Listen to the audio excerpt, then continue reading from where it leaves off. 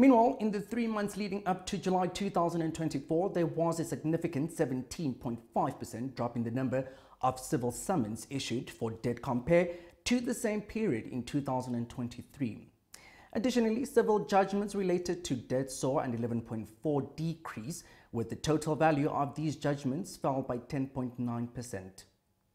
Principal Survey Statistician in the Services and Construction Directorate at Stats SA, Anika Mushwana, offers insights into these trends.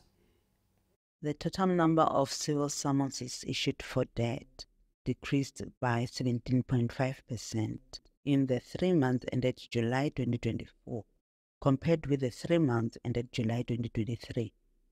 The largest negative contributors to the 17.5% decrease were promissory notes and money lent.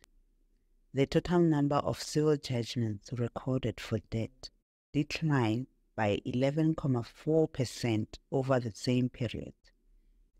The largest negative contributor to this decrease was money lent. The total value of civil judgments recorded for debt decreased by 10.9% in the 3 months ended July 2024 compared with the 3 months ended July 2023. The money lent category was the largest negative contributor. For more information, download the statistical release from our website. I am Anika Mushwana, Principal Survey Statistician in the Services and Construction Directorate at Stats SA.